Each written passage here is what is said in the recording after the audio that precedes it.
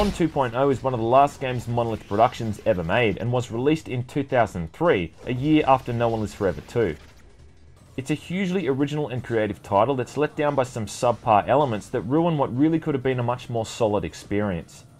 The story follows on from the plot of the film to an extent. You play as Alan Bradley's son, Jet, working for the large software development company ENCOM. Jet soon finds himself digitized by a program named Mithria to assist in removing a virus implanted into the company's system by a rival corporation called EFCON. Stuck within the computer, you're now on the run, assisted by friendly programs and hunted by hostile ones. The main goal is to let your old man know about EFCON's plans, whilst trying to avoid getting derezzed. Anyone familiar with FPS games will be pretty comfortable with Tron on the whole. The only real difference is the terms used for everything. Progressing through locked doors is done by acquiring permissions, which function like keys essentially. And these are found in something called nodes, which themselves might also require certain permissions to be opened. You still with me?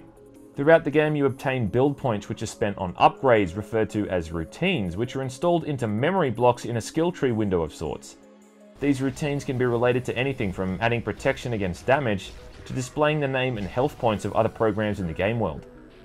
Other weapons also fit into this category and have to be installed in similar fashion. Routines can also be upgraded to a maximum of 2 times, either by finding the upgraded routine in levels, or using little upgrade bots that can be found as well. It sounds more complex than it is, and it really doesn't take too long to get the hang of it. By the end of the game you will get your hands on most, if not all, of the routines anyway, and they can be swapped in and out at any time, which always means if a certain build isn't working, it can easily be moved around.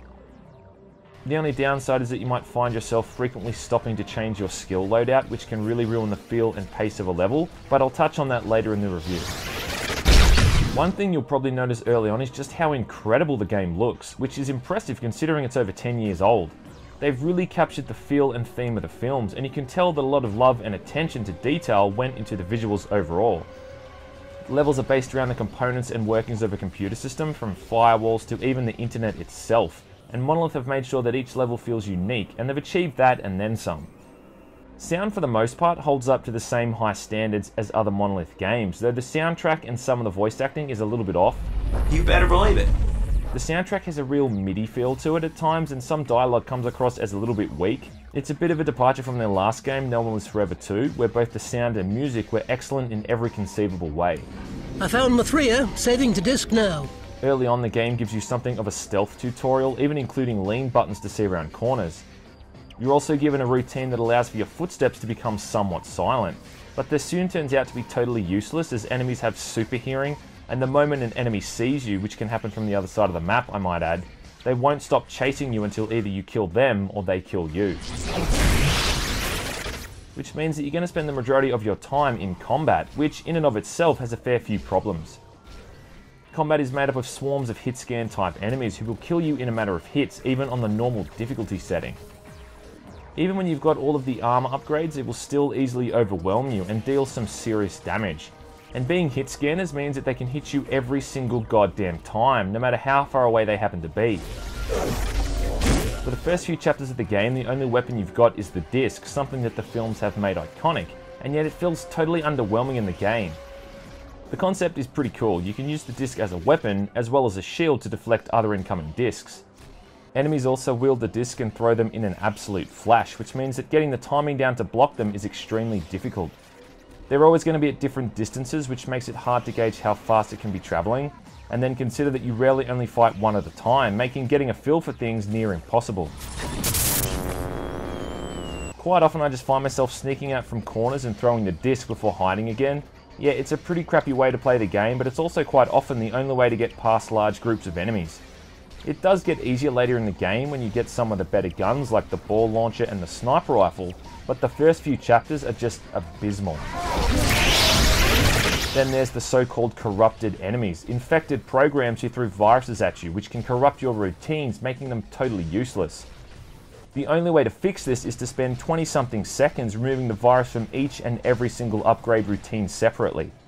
Hopefully before it spreads to a nearby routine, in which case you'll have to start all over again. This brings me on to one of my biggest issues with this game, and that's the way that skills are handled.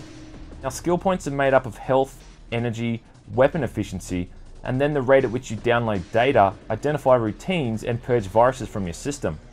My issue is with the latter two skills. Now, why in all hell should this be an upgradable skill? There is never any single instance in the game where downloading something faster is going to make something easier. You are always downloading things whenever you're not in combat, and this goes as well for removing viruses. I mean, you're not going to remove the viruses when you're still fighting the enemies that gave you the virus, because chances are you'll just catch it again anyway. It's a lot like the search skill in No One Lives Forever 2, where Kate Archer would have to stop and spend 5 or so seconds searching enemy corpses or filing cabinets for pieces of intel. And in Tron, once again, it does little other than totally ruin the pace of the game. Because every time you want to search a node, for instance, you just end up standing there for 10 seconds whilst the data downloads.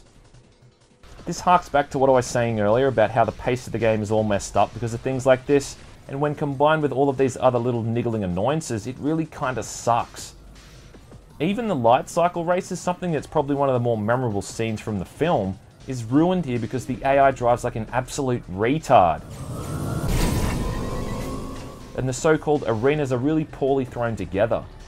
It really annoys me overall because there are some legitimately good ideas in this game and it really should have been a masterpiece. But when the shooting, the core mechanic of the game, is downright sloppy, it just ruins the whole damn thing.